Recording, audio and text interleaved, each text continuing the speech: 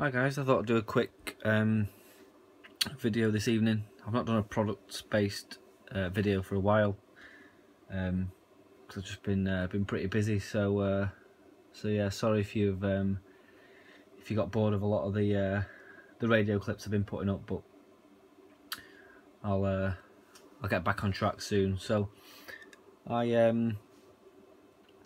as you know from a lot of my other videos, you'll have seen that I collect Baofeng radios, and I thought, obviously as time goes on, the batteries in these radios aren't going to last forever.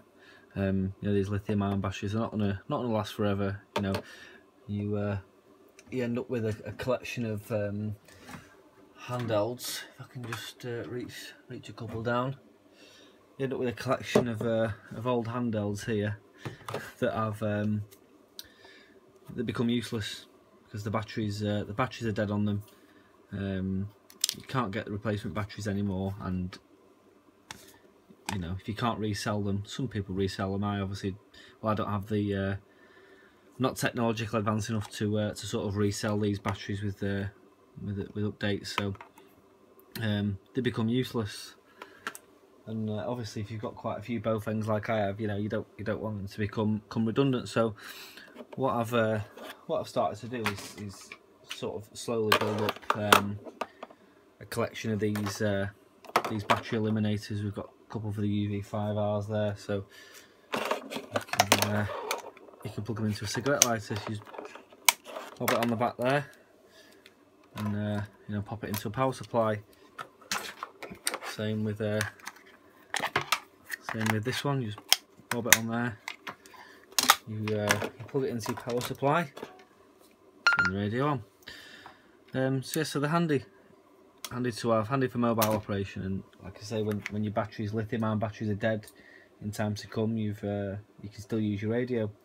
So I picked up one for the UV-82, which is this radio here, and it came in the post. It was about £8 off eBay, about $10 or $11 American dollars, £8, and it looks all right.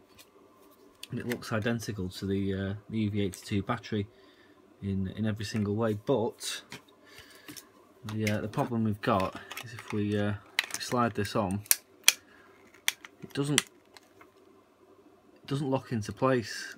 So these buttons work properly, but it doesn't stay in place. So it works, but it's you know, if I've got this plugged into the car and I go to lift the radio up and this cable comes out too much, it's gonna come off. So yeah, a bit of a shame really. I might have to look for another one. As I say, it looks like the battery. All this down here looks the same. It was obviously something that's not locking into place on the back of the radio. So just something to watch out for.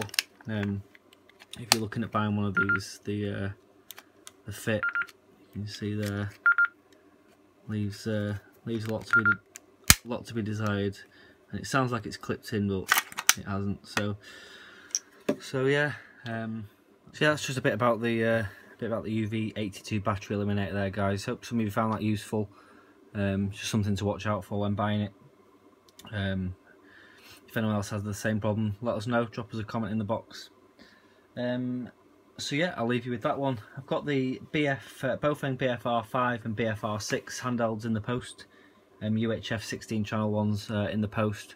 Really cheap on eBay at the moment, and they're sort of like a remodel of the BF888S. I think that I got them for about £11 each. So looking forward to them coming. I'll do a couple of unboxings and show you what they're like when they come. So until then, guys, 7-3 for now. Thanks very much for watching. Really appreciate it. Over 400 subscribers now. I think we're on about 430 subscribers, which is absolutely fantastic. Not the reason why I do it, but obviously it makes it all worthwhile for me. It's nice to see that people watch. So you know, a massive thank you from me to everybody who watches my videos, everyone who subscribes, and everyone who drops a comment, who drops a thumbs up. It's really appreciated. It keeps me motivated to make some more videos. It's nice to see that some people have the similar interest to me. So yeah, big thanks on that, guys, and yeah, really appreciate it. All right, 7-3 for now. We'll catch you again.